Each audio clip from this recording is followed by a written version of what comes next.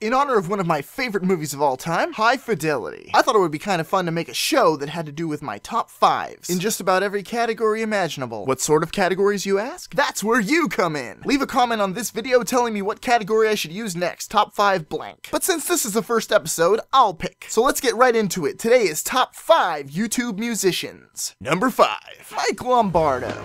Abby never flies on the road.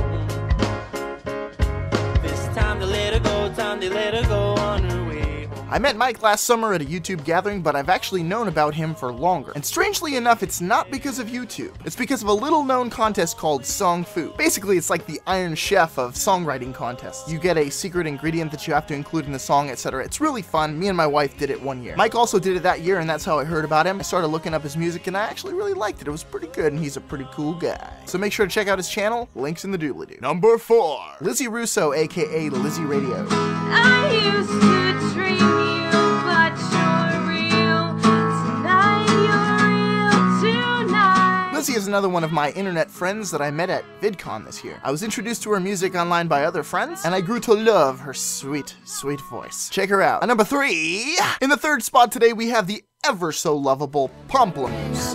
Don't be mad when you see that he wants it. If you like it, then you should better ring on it.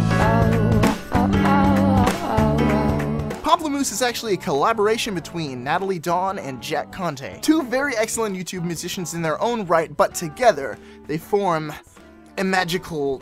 I can't explain it. They do great covers and great originals as well. Go check them out. Amazing. Number 2, jbdazen days with jbdazen. I can't say I am sure. Couldn't we discuss this over tea? There is a time and place for all to disagree. I actually found jbdazen through Dan Brown. He had linked to some looping cover of some song that was probably by the Beatles. I don't actually remember much about that first song, but I do remember all of his original songs, which are amazing. JB is from the Netherlands. He's got an awesome voice, and his songwriting skills are... I love it.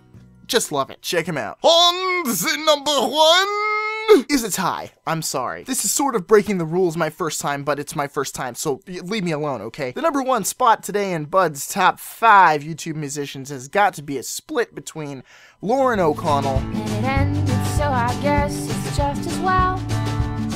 But that's why sometimes I think I might go to hell.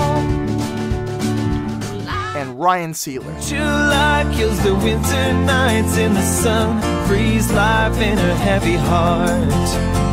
We wait as our feet sink deep in the cool, clean sand of a Russian stream. Lauren O'Connell may unfortunately be best known as being Julia Nunes' best friend. Now don't get me wrong, I love Julia Nunes and everything, but Lauren's just ridiculously mind-blowing. Her voice, her choice of instrumentation, her multi-instrumentality, everything's amazing. Her songs are just eerily haunting and enjoyable at the same time. Ryan Seiler is probably best known as one of the members of Ministry of Magic, a wizard rock band containing other popular YouTube musicians such as Luke Conard and Jason Munday. But Ryan actually released a solo album this year, and it's really, really good. It's acoustic style music, it's very entertaining, it's very enjoyable, and the lyrical content of the songs is something I personally enjoy. Once again, like I've said for all the others, you should check them both out. And that does it for today. If you enjoyed today's top 5, give me a thumbs up. Since this is part of Pilot Week, the more thumbs up I get, the more likely I am to do another episode of this show. Give me that sign of internet approval. Thank you for watching. Goodbye.